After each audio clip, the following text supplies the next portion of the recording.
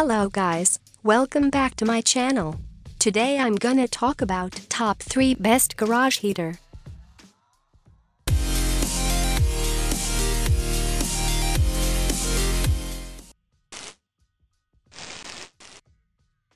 Starting at number 3.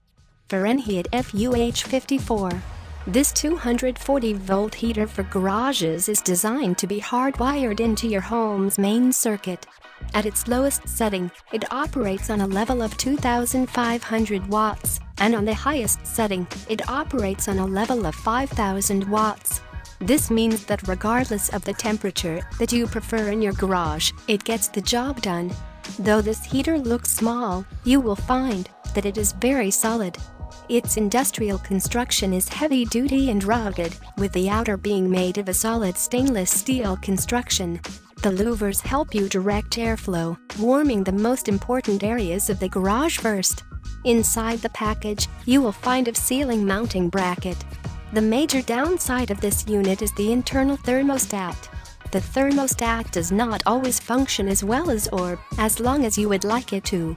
This can cause the area that you are trying to heat to become sweltering hot, or it can cause the room not to warm to temperature. Since the unit itself works well, you can always have an external thermostat wired to the device. If you are unsure of how to do this, an electrician is the safest way to install the thermostat. Check out the description for more information and latest price. Coming at number 2. NewAir G73.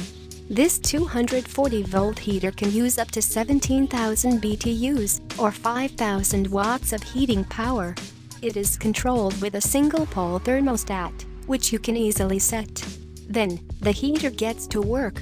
You install it by hardwiring, as you would the previous listed model. Inside the package, you will find a swivel bracket, which allows you to control the direction of the air and holds the garage heater securely in place on the ceiling or wall. Another great feature of this heater is its ability to withstand the cold when it is not in use. The outside of the heater is constructed of stainless steel, which resists rust and corrosion on its own. It is also coated with a weatherproof powder, ideal for ensuring that your investment will last several years. Additionally, the heater is all certified. In addition to adhering to these safety guidelines, the machine features an auto temperature control. This control will shut the machine down completely if it begins to overheat, preventing fires and other mishaps. The one downside of this garage heater is that its maximum temperature is 70 degrees. While this is a comfortable temperature to be outside in, it does take quite a while for the garage to reach that temperature. And number 1 of this list. Dr. Heater DR966. This Dr. Heater model keeps things toasty, being able to heat a cold 700 feet garage to 65 degrees, even if it's only 20 degrees outside. Instead of needing to make room for it on the floor, where you have to worry about tripping it, you can mount this heater using the included mounting bracket. There is a low and high setting, as well as an adjustable thermostat, so you are in control. One of the disadvantages of this heater is that it does not come with the wires and cords necessary to hardwire it into the circuit of your home. Also, something that you should note is that when following the manufacturer's installation instructions, the heater for the garage might overheat or not perform well enough.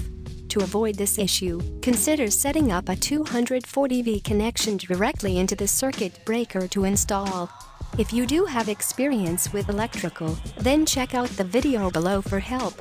If you do not have experience doing this, you may want to choose another unit or hire an electrician to set up the 240V connection for you.